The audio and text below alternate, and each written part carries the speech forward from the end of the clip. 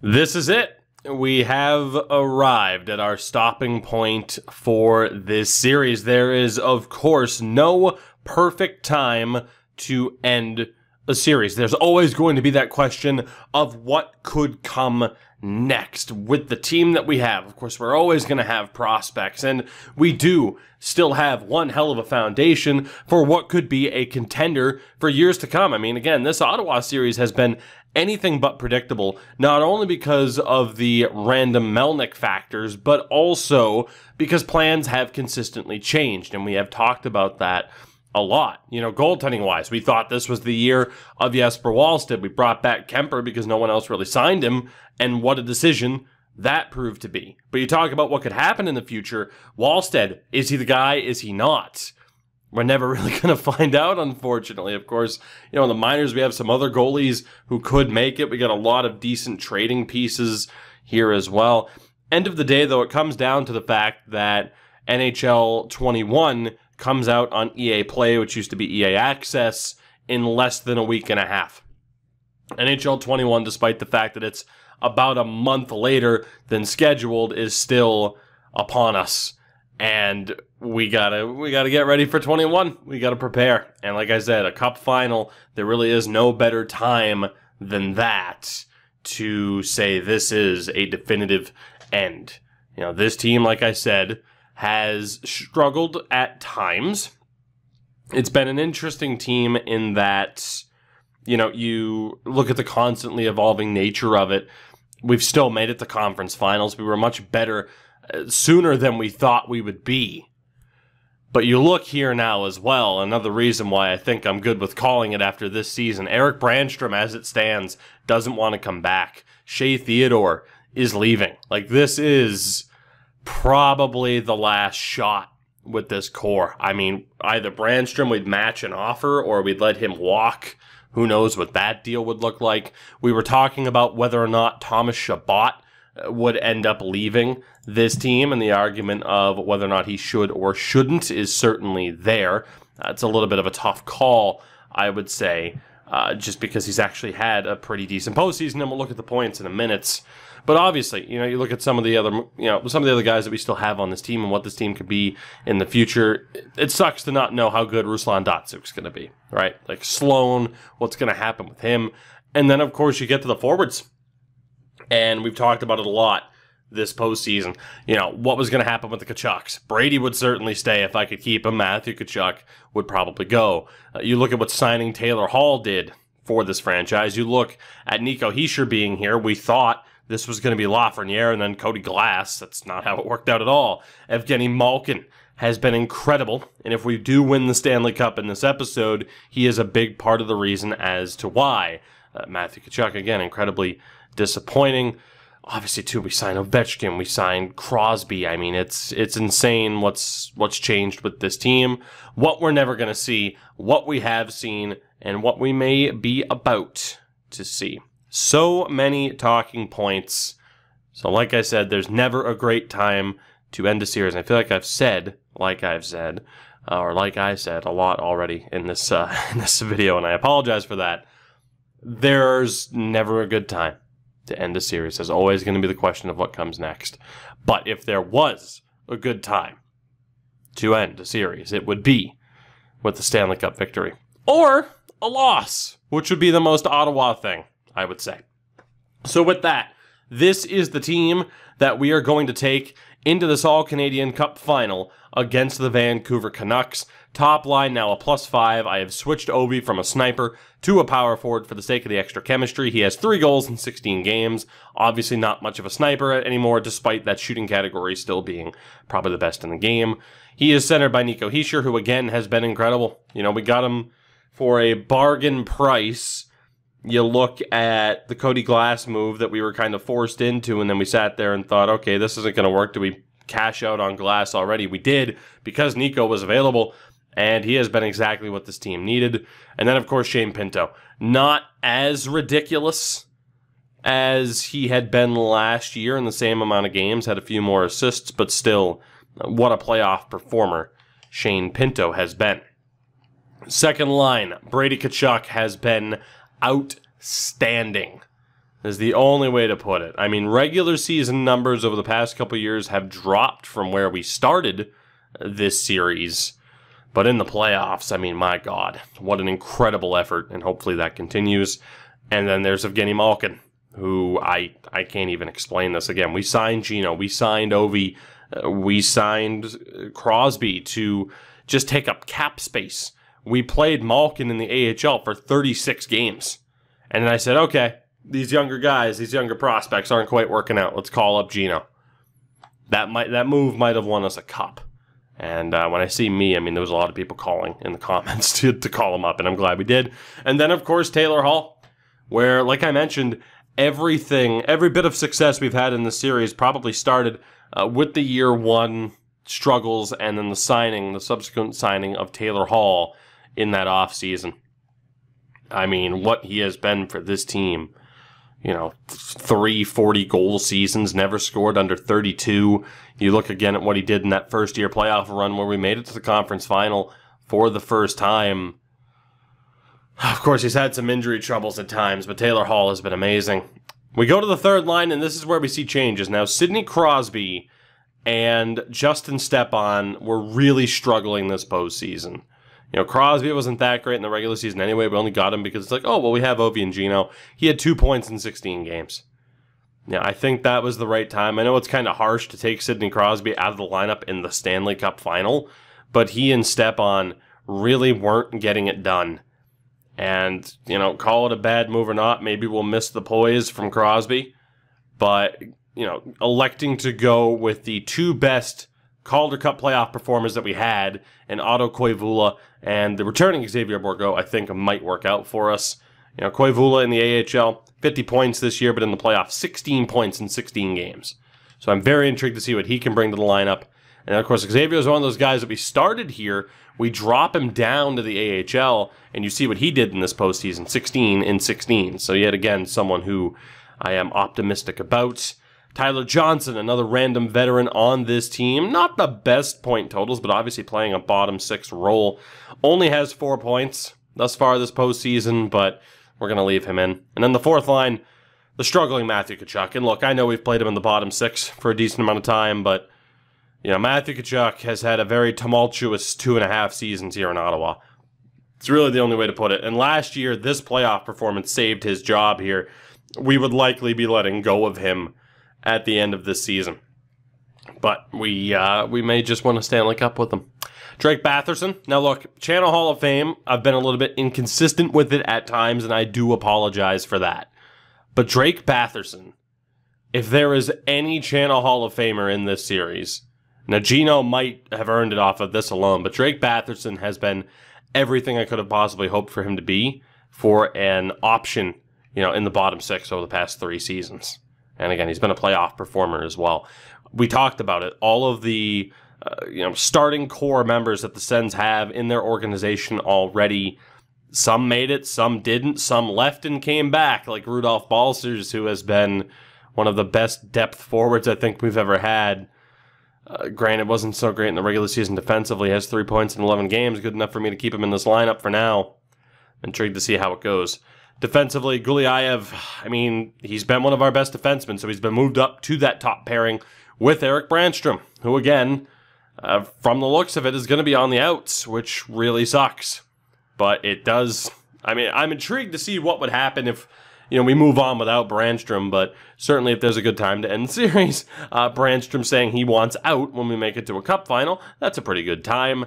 Jeremy Poirier, rookie season, he's been great, covering for a couple of different defensemen that we thought would stick around in this lineup and just didn't. He is next to Thomas Chabot, and that third pairing, Bernard Docker and Shea Theodore, who again became a staple of this defense when we weren't expecting it. The goaltender, you already know who it's going to be. It's Darcy Kemper.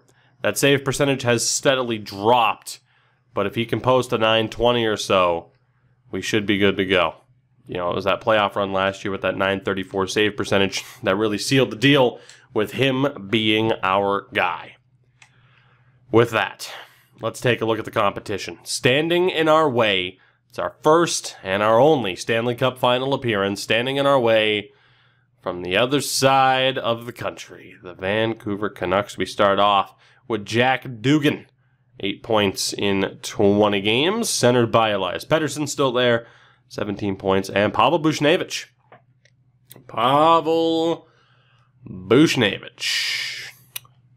Not bad. Really good playoff run for him so far. Second line of Brett Connolly, Shane Wright, and Vasily Podkolzin. A third line of Michael Ferland, JT Miller, and Bo Horvat. That's your third line. Jesus Christ. And a fourth line of Tanner Pearson, Cole Lind, and Boris Tkachuk. It's not the craziest lineup I've ever seen, but I mean, you look at the 87s that they have here. It's not surprising that they're here. Defensively, it gets less surprising that they're here. Quinn Hughes, point per game, alongside Matt Dumba. Second pairing of Caleb Jones and Stanislav Svozil. And a third pairing of Marcus Nudivara and Jet Wu. It's a damn good defense. The goaltender is still Markstrom. Markstrom stayed, and he has a .924 save percentage. Mikhail Berdine, the backup. Injuries to Brock Besser and Mikhail Backlund. Dmitry Orlov is a healthy scratch. That could be the difference maker here. Let's see how long these particular players are injured for, because there's a damn good chance that we could pull this off because of that. I was wondering what happened to Besser. Besser is out for a week. Backlund a little bit less, but they will both miss at least the first game of this series. So if we are going to do anything, yeah, we need to win. We need to win right here and right now. The 41-win Canucks make it all the way to the Cup final. We have the better offense, we have the better defense, we have the better goaltending. But is that enough? That is the question. I don't know if it is. As you see at the top, the Belleville Sens eliminate the Hershey Bears in 6. They'll be taking on the Texas Stars in the Calder Cup final. We could be looking at the double to say goodbye to NHL 20. Let's see how this goes. It's time. Game 1, Stanley Cup final, Canucks and Sens. Let's do this. First period, goal apiece. It's Shane Wright and Taylor Hall, both power play goals. About as even of a period as you can get. Second period, not even. Brady Tkachuk on the power play. Tyler Johnson adds the insurance, which right now stands as the leading goal, with Vasily Podkolzin getting one back 3 minutes and 40 seconds later. So we go to the third. Up by 1. And Thomas Chabot scores 52 seconds into it. It's now a 2-goal lead. Trading power play chances. Nobody able to take advantage there. But right now, the 2-goal lead still intact. Power play chance again goes to waste. Have the Canucks run out of time? The answer appears to be yes. Dugan scores. 2:02 to go on the power play. Too little, too late. I don't know why it says simulation pause. That's the ball game, isn't it? Yes, it is. That was very weird. 4-3 is your final score. Too little, too late. And the Ottawa Senators take game 1 of the 2025 Stanley Cup final. Hall, Chabot, and Brady Tkachuk getting it done. Great effort there. And in goal, it wasn't great from Darcy Kemper. It's going to drop the save percentage again. But it was enough. The offense was able to carry the weight and get us the victory. As again, Belleville on to the Calder Cup final. I want to take a look at this Canucks lineup here and see what we're dealing with. No changes to the forwards. Yeah, Besser and Backlund are still out. 2 big losses up front for Vancouver. We'll jump into game 2 following the win. No reason to make any changes. Let's see what we got here. First period. Damn good start. Shea Theodore and Taylor Hall on the power play again. The power play is alive right now here in the final. We're up 2-0. Doubled them up in shots. Doubled them up on the board. Second period. Okay, this is a series. This is a series right here. Dumba, Horvat, Ferland, 4-2 Vancouver. Heading into the third period. Out of nowhere, the Canucks explode for 4 goals. and have the 2-goal lead still as we approach the halfway point of the third and beyond. Now, Brady Tkachuk gets one back. 8.5 to go. Do we have time to tie this one up is the question. Will it be overtime? It will not. Shane Wright ends it with an empty netter. A brutal second period leads the Canucks to victory and is ultimately our downfall. That is a rough way to go. Oh my God. Okay. Okay. Evgeny Malkin, arguably our best player, has fractured his jaw. Alex Ovechkin is out as well. Malkin and Ovechkin both go down. And that could be it for the Ottawa Senators. The question now is, who the hell do we call up? To be honest, I'm leaning Naslund and Flaherty. Flaherty is someone who we're never really going to be able to see develop, but he could make himself a hero right here. Not only do we lose Evgeny Malkin, but we also lose Alex Ovechkin. 2 members of the top 6 go down in the same devastating loss. And now that sets the stage for a very interesting remainder of this series. We don't even know how long Ovi's out for. And it's obvious we're just going to swap Flaherty and Naslund here. And we don't have a power forward on the line. Flaherty could certainly be one with his size. He has really good wrist shot power. And then Naslund, we'll change him over to a playmaker, and we should at least get better chemistry there. That's a tough pill to swallow, and that does also severely hurt the Calder Cup chances as well, as they lose 2 crucial players from within their lineup. Game 3, as if it wasn't interesting enough as the third game of a Stanley Cup final, there are a lot more talking points now than there happened to be just a few minutes ago. And the big question is, what is the status of Brock Besser and Mikael Backlund?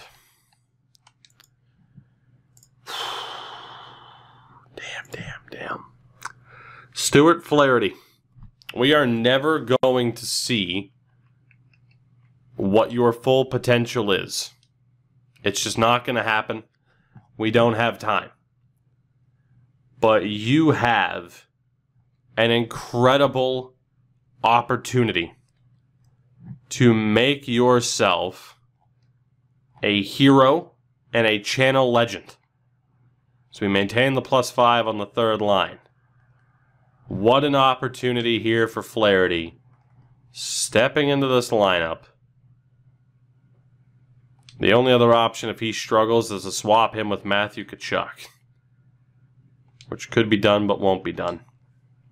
He'll make his NHL debut in Game 3 of the Stanley Cup Final. We're in Vancouver. Before we do anything, I got to take a look at the Canucks lineups here and see what we're dealing with. Brock Besser's back, Granlund's back. Neither is at 100%. But you see the changes now. Dugan down to the second line. Ferland, Miller, Horvat. That's insane. That is insane. So Tkachuk and Pearson are the 2 to the route. Svozil is injured and out long-term now because they tried to play him when he was hurt, and we need to hope the same thing happens. We still don't know the extent of Alex Ovechkin's injuries. Game 3. What is going to happen as we now deal with injuries of our own into 2 major players? First period. Good start for the Canucks. Vasily Podkolzin with the goal. Second period, goal apiece, Tyler Johnson and Pavel Buchnevich. We are down by 1 heading into the third period here. Power play opportunity. JT Miller scores as it expires. And defensively, we are really struggling to shut down the Canucks right now. 8 minutes remaining. down by 2, and Vancouver is going to shrug off a Game 1 loss and take a 2-1 series lead, barring a miracle. Now, Rudy does score, but Besser ends it on the empty netter. 4-2 final, and the Canucks are now just 2 wins away from winning it all. And Shane Pinto is hurt. Oh, my God. Oh, my God. We're falling apart. Half of the top 6 has gone down to injury. We are falling apart. Unbelievable. Absolutely unbelievable. I mean, what can you say to that? I need to look at Xavier. What are your numbers looking like, kid? What are we dealing with? A -3 in 3 games. That's not good enough. How's Otto Koivula looking? Otto. Not great either. Not a major difference maker at the very least. Right. Justin Stepan is likely to come back into the lineup here. Maybe not. I mean, we tried Richard Pilar before, but he wasn't exactly killing it. I mean, Rensfeld got sent down too. The argument is to go with the likes of Crosby and Hornqvist, go with the veterans, but I think Pilar, Gruden, and Rensfeld are going to get the call-ups here. And having to make this many changes to our lineups at this stage is just brutal. It's absolutely brutal.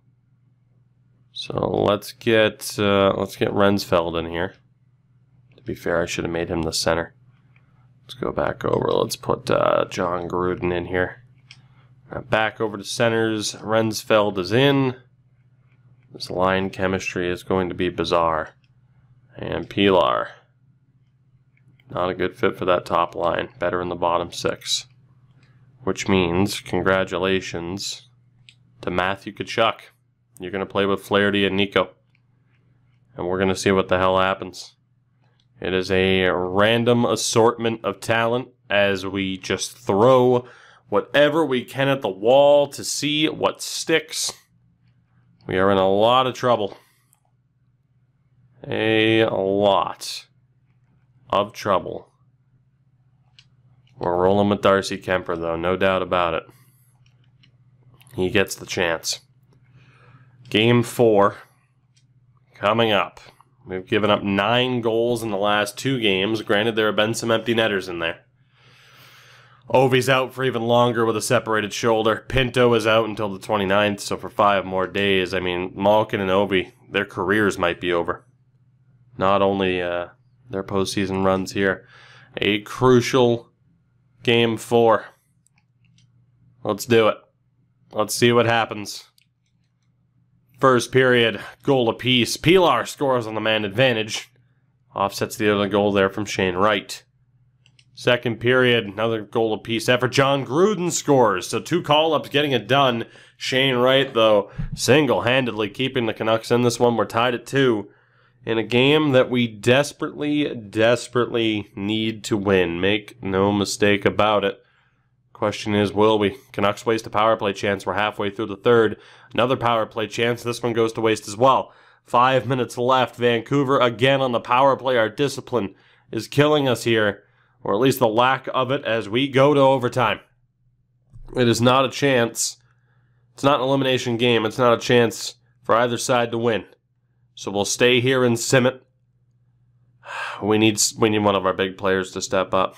Taylor Hall, Brady Tkachuk, Matthew Tkachuk for the ultimate redemption story. Canucks again waste a power play. Come on, we need this. We need this. Please, Vancouver, another power play somehow killed off. The lack of discipline has been astonishing.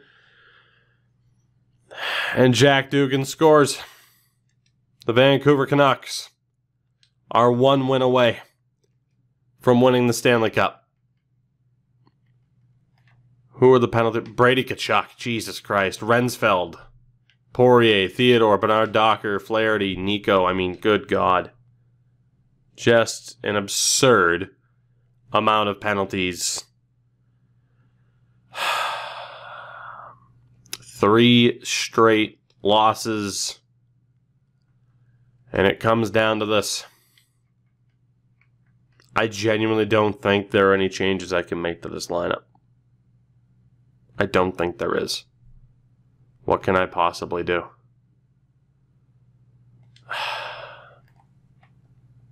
Like, what can I possibly do? I mean, I'm looking at half the team and saying I can't trust you to get the job done here. That's what I'm looking at. I'm looking at these numbers offensively, and it's saying, okay, I'm tired of this. I'm tired of you. Malkin, we can't play him unless he's at 100%. He'll just get hurt again. So, Rensfeld. Yeah, not the performance we needed from you. John Gruden did score. Pilar scored. Batherson, I sat here and hyped you up as an amazing option for us. I think you're out. And I don't think Stuart Flaherty's staying in either. He's not. You know, people will call this me tanking our chances. And you might not be wrong. Screw it. Let's give some younger talent here, who are never going to get a chance to see develop, an opportunity. Because why the hell not? If the regulars can't get it done, then screw it. Just screw it. I'm not going to sit here and wait for the team to turn it around. Matthew Tkachuk will never play a game again for the Ottawa Senators. Congratulations to this young talent. You all get to make your debut in a Stanley Cup final. And congratulations to the AHL team that is likely to now win the Calder Cup. As I pretty much have to send down Pinto and Malkin. It's going to piss them off, but whatever. It's just to make sure they don't play in the next NHL game. They might end up playing in the AHL game. To be honest, I'm going to call them up after I go best lines. Call this completely throwing. You might not be wrong. But you can also call it a ridiculous amount of frustration that this team seemingly decided to choke, at least at some point, nearly every single time. Nearly every single time. As frustrating as that is. Third line, fourth line, third line. Okay, one of you guys has to go down to the fourth line. And I don't know who that's going to be. Probably Bremberg. Oh, boy. Well, let's see. Who wants to be the center here? 70, 70, 80. Cool. Mika Vico. Congratulations. Huge opportunity for you. De Kaiser gets to be the center here. And, yeah. Yeah. We are completely screwed. Absolutely screwed. I'm going to put Pilar with Tkachuk and Hall. We'll put Nico with Balcers and Gruden. Just to get something different going. Again, out of pure necessity. Like I said, call this throwing. You might not be wrong. Darcy Kemper, between the pipes. Let's do it. Let's do it. Decimated by injuries and a severe amount of underperforming players. It's time to see if some of the youth can step up and be a hero. First period. Brady Tkachuk, John Gruden, and Richard Pilar. It's a 3-1 lead as Michael Ferland offsets it with a goal of his own. Second period. Another 2 goals. Taylor Hall and Bernard Docker as Backlund scores for the Canucks. We go to the third. Here in Game 5. In desperate need of a win. A little bit more penalty trouble. We should be fine. I'm going to quick sim this. And indeed we are. Goal apiece. Gruden scores again. Ferland scores as well. And the Ottawa Senators have staved off elimination for now. There will be a Game 6 back in Vancouver. So there you go. I will always stand by my decision to play those who are playing at a high level and not just those who have a higher overall. we go to Game 6? The team will stay the same. Can we force a Game 7 back home? Or is this it? Is this the last hurrah? First period. Good start for Vancouver. Dugan and Connolly. Pilar gets one on the power play. Second period. 2 more for Vancouver. Bushnevich and Besser. Hall scores. We're down by 2. Honestly, it's been Kemper. 17 shots apiece. Darcy Kemper's getting lit up. And when all else fails and Darcy Kemper falls apart, the Ottawa Senators fall apart. Call it poor sportsmanship. Call it what you will. We're skating off the ice. We're not watching the celebration. The Vancouver Canucks are Stanley Cup champions. And the Ottawa Senators fail again. At every single point, with every obstacle thrown our way, getting rid of players, firing coaches, anything and everything to appease Eugene. We keep finding success on the ice, and then the big names fail us when it matters the most. The legacy of the Ottawa Senators. I don't know if there's a grand way to end this series or not, but it's certainly ending on a disappointing note. I thank you for watching this series, for supporting myself and this channel. The Ottawa Senators fall short again. We should have seen it coming.